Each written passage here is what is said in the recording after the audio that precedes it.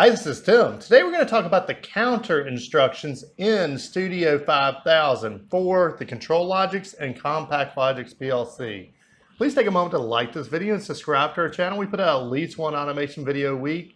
And any questions that come up, feel free to put them in the comments. Your question this week could easily be next week's automation topic. For this video, we are using one of our PLC trainers. This is our Compactlogix trainer, and it's still wired for the Getting Started guide. So let's start with a new program in Studio 5000, and we're going to be using a 1769 L16ER BB1B, and we'll just call that a counter. And then we're going to be using 0 expansion modules. And then let's go ahead and go into our main program, and let's go to our timer counter tab. Now we already have a video on the 3 timer instructions, and look down in the description, there'll be a link to the whole series. So today we are going to talk mainly about the CTU, the CTD, and we're also going to go over the reset again. So let's go and bring down a CTU, and then let's bring another rung down, and let's put the CTD in it. Then let's bring down another rung, and we'll grab that reset. And let's call our counter first counter. And we'll go ahead and create a new one. And it'll be a data type of counter. And then we're going to use that same first counter in our CTD counter instruction. So unlike many instructions where you should only use an address one time in an output instruction, the counter instruction is a great example where you can use the same tag multiple times. And in fact, in this case, you should use the same tag multiple times. Because what we're going to do is we want these counters tied together. We want this first rung, or rung 0, to count up, and we want this to count down. So let's go ahead and add some conditions for it to count up and down. Let's go back to our favorites tab, and let's bring down an examine on. And we are going to be looking at local :1 I dot data dot 0. And let's go ahead and add a description to that. That's going to be our green button. And then let's bring another one down to rung 1. And this one will be our yellow button, which is local :1 I dot data dot 1. We'll call that our yellow button. And then let's bring one more down, and let's use button 4, which is our blue button. And that's going to be local :1 I dot data dot 3. That'll be our blue button. And also that will go to the first counter, that reset. So these first 3 rungs are all tied to that first counter. And let's go ahead and explore this first counter in the controller tags. So we have a couple of double integers, and then we have a bunch of Boolean tags here. So we have a preset, which is very similar to what we saw in our timer. And this is the value that we want our counter to get to before it does something. Then we have our accumulated value, and that is what the count value is currently at. Then we have a CU bit, a CD bit, a DN bit, an OV bit, and a UN bit. So we're going to tie some of those bits to our lights, just so we can understand exactly what they're doing. So first, we need to put a preset value in. In fact, let's go back to our main routine here. And yeah, we're going to put a preset value of 5. Now put it in the CTU instruction, just so we can make sure we understand. The moment we put that value into their CTU, it also goes into the CTD. And that's because this preset is the exact same as this preset. And as when we get started, we'll see that accumulator they're seeing right there is exact same as this accumulator right here. Okay, so now let's bring some rungs down so we can look at those other bits. So we'll go ahead and drag another rung down, and let's drive and examine it on down. And this one, let's look at that first counter dot And we can bring that down. Let's see what we got. We have a CU bit. We'll click that one. And let's bring down an output energize. And this is going to go to our green light, which is local:1:0.data.0. So that will be our green light. And then let's just copy and paste that wrong. And let's change this to the CD bit. And let's change output 0 to output 1, which is our yellow light. So yellow light. And then let's paste it again. And this time let's look at the next bit down, which is going to be our DN bit. And we will go to the red light, which is output 2. Red light. And then let's paste it again.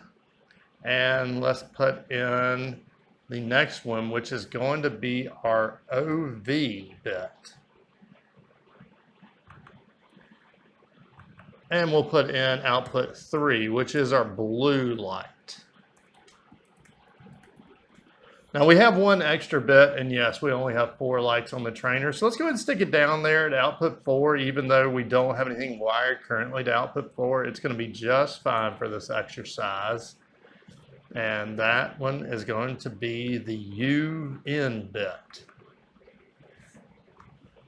All right, so you should end up with 7 rungs that look like that. And let's go ahead and download this program. Now, if you need any help downloading your program or creating a program, or you feel like I went through a lot of that really fast, we have a whole series down in the description where we've gone through creating basic programs, your basic bit instructions, how to configure Ethernet drivers, USB drivers, serial drivers, pretty much the whole works up until now and beyond now. So check that out in the description.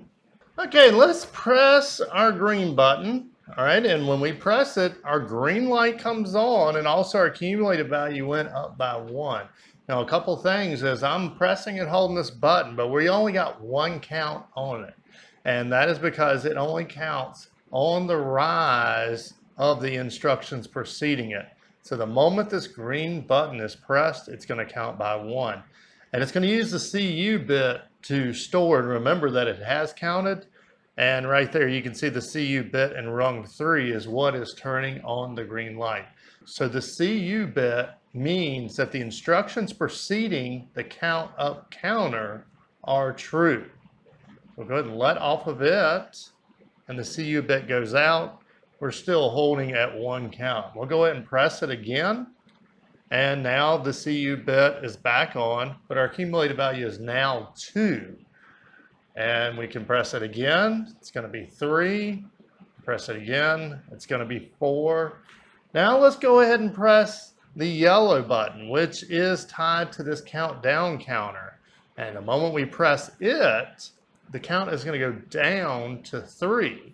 It subtracted 1 from our accumulated value. And the yellow light came on because the CD bit is on. So the CD bit means that the instructions preceding our countdown counter are true. So let's go ahead and press the count up button back to 4. And then let's press it one more time to get it to 5. And now I'm still holding it. Our green light is on because the CU bit is on. But now our red light is on, and that is because our DN, or our done bit of the counter, is true.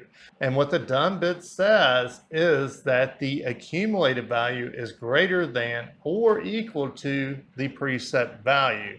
Now let's go and hit our green button again just so we can see a count up counter will continue to count past its preset, which makes it a little different than a timer, because a timer stops timing when its accumulated value is greater than or equal to its preset. So it doesn't work the same way.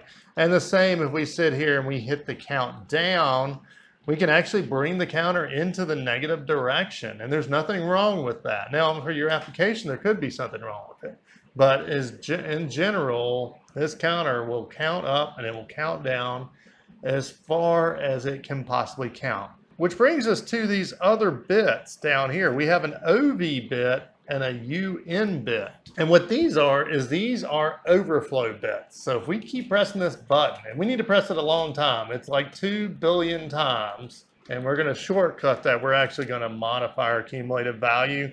Let's go up to one of our counters, and let's go into the accumulated value, and let's put in 2,147,483,645. Again, you saw both accumulators change.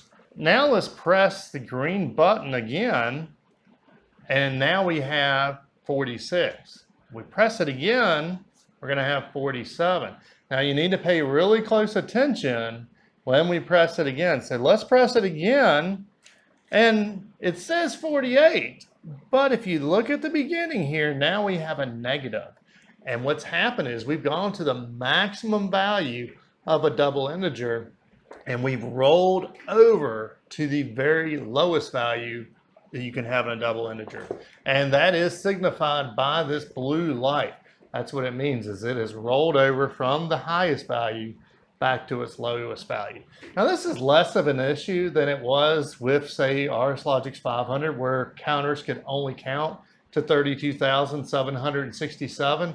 Back then, I mean, that's not that unusual for a machine part counter. So rollovers were a big deal. And I'm not saying they're not a big deal, even though we can count to 2 billion, but they're less of a problem. So I don't get a lot of questions about rollovers in RS 5000. But we'll probably do a video on that and show how we can actually count beyond 2 billion in these situations. But if we press our yellow button, let's make sure we understand this part. We press the yellow button, the blue light went out, our negative sign went away, and we're back to 47 down here.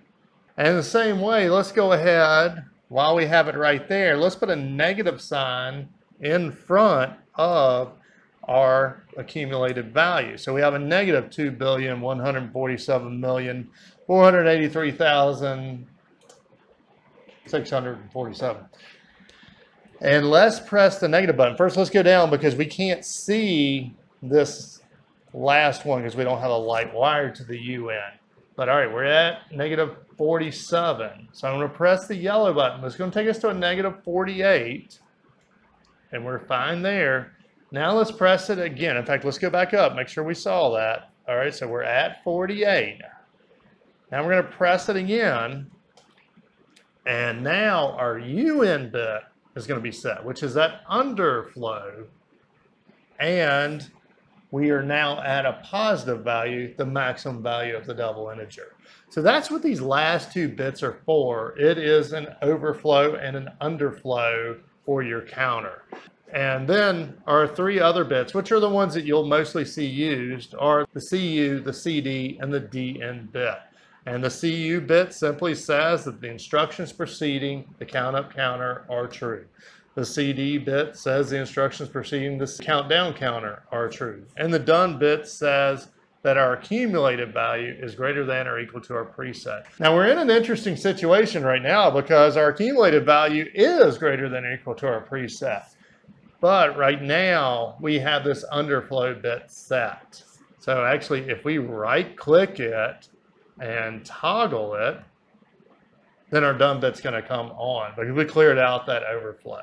So as long as this bit right here is set, your done bit will not be set. But that's a super rare situation, so don't worry too much over it. So there's one other instruction here that we actually haven't hit yet, although we did hit it pretty well in the timer video, is the reset, which we have tied to our blue button. And the reset button is going to clear out our accumulated value and all of these bits down here. So if we hit our reset button, our done bit cleared, and yes, our accumulated value is now at 0. Also, I don't think I gave actually an example of why you would need a count up and a count down counter tied together, and they're very common. Let's say you have a machine part counter and you know it's automated, and so good part, good part, good part, good part, good part, good part. Oh, got a quality issue on some inspection device. It kicks it out. Bad part, subtract it out. Good part, bad part, good part, good part, good part, bad part. So there's a really very common example of why you would use the count up and count down counter to the same value. So if this video has been helpful, again, please hit that like button. Till next time. Hey, this is Tim. And this is Amber of TW Controls. We run the automation store. Hey, thanks for finding our channel. Here's a playlist with some similar videos. And YouTube thinks you'll like this video. Please like our video and subscribe to our channel. And if our videos have helped you make some money and you're not using our products, please consider supporting us on Patreon. Till next time. See ya!